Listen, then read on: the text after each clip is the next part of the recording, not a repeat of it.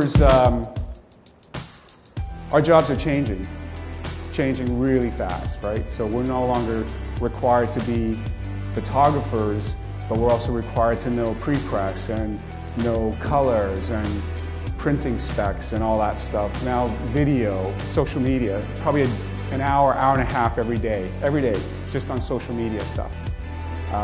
That's before my day even gets started.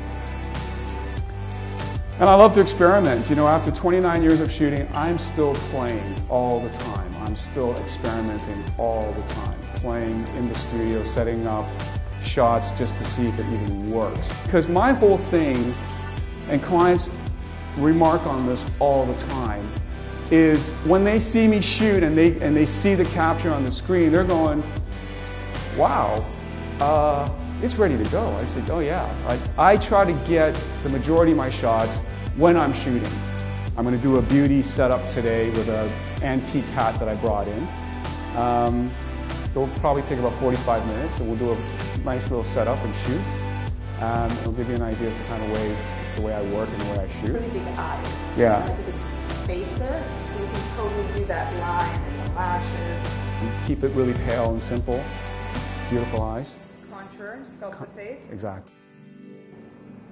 Done. Love it. Love it. So 20 minutes? No, I'm just kidding. Ashley's going to keep an eye on hair and makeup, but love that sort of 60s, long lashes, hard liner. Let's get started. Love. That's it. Great. Right? I mean, look at that. See, that light is so tight, even though it's a diffused light. Like, look how tight that is. I just came down a little bit, her looking up, and that fall off is huge already. So it's pretty incredible. I love this light. Don't move after this. Chin up a little more. Love. Look beyond me. Yeah, gorgeous. Good. Part your lips again. Yeah, beautiful. Big eyes for me. Nice.